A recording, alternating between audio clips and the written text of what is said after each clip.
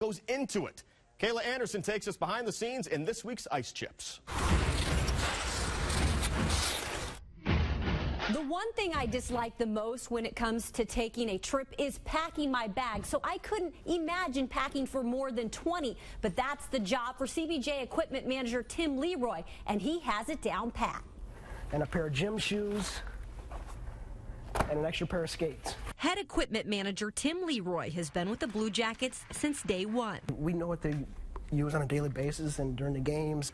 So when it comes to packing up the team, things run pretty smoothly. I have two great assistants, Jamie Healy and Jason Stepinski. It's not me by myself. We all work together as one big unit.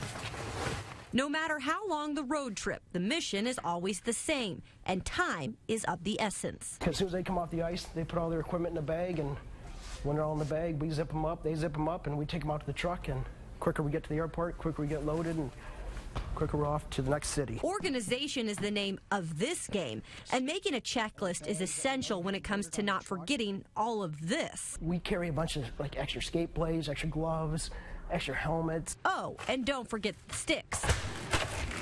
It's a compact version of this at home, but just a smaller version. We try to take everything that we have here. Leroy and his crew not only have to be focused during the packing process, but they have to physically be in good shape.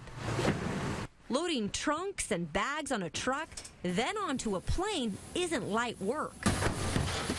But in the end, all that manual labor and time that goes into getting the Jackets road ready is worth it. The guys really appreciate it. They're great to us. They know the long hours and stuff, and they're really appreciative for what we do for them. And when it's all said and done, these guys load almost 4,000 pounds of equipment onto the Blue Jackets plane, something this club truly appreciates.